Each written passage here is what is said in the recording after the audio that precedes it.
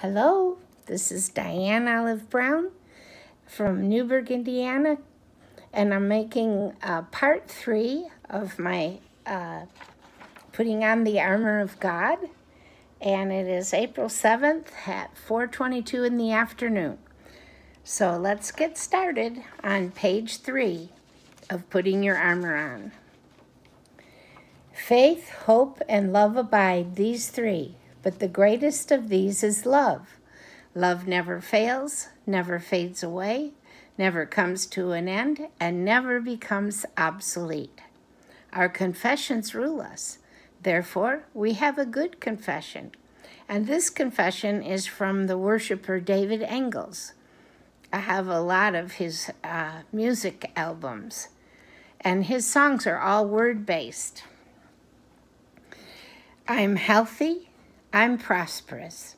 My soul prospers in the knowledge of the Lord Jesus, even Jesus the Word. Everything I set my hand to is successful. I cannot be conquered. I cannot be defeated. I'm a stranger to failure. For me to fail, God would have to fail, and God cannot fail. Therefore, I cannot fail. The greater one indwells me, and he puts me over. I have his ability. That's what I have. That's who I am. Over all the armor, I put a garment of praise that removes the spirit of heaviness, and the garment of humility, because God says he shall in no wise cast out a humble and a contrite heart. And I put on the yoke of Jesus, because Jesus said, "Take my yoke upon you and learn of me, for I am meek and lowly of heart, and my yoke is easy and my burden is light, and you shall find rest for your souls." The yoke of Jesus is the only yoke I wear. Holy Spirit, teach me how to take the yoke of Jesus upon myself. I refuse all other yokes.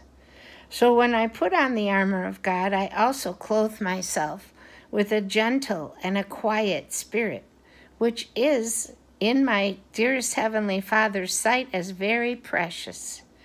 And do not forget, there is much more than meets the eye. And also, do not forget the purpose of the armor of God. It is prayer armor. So, shalom, shalom.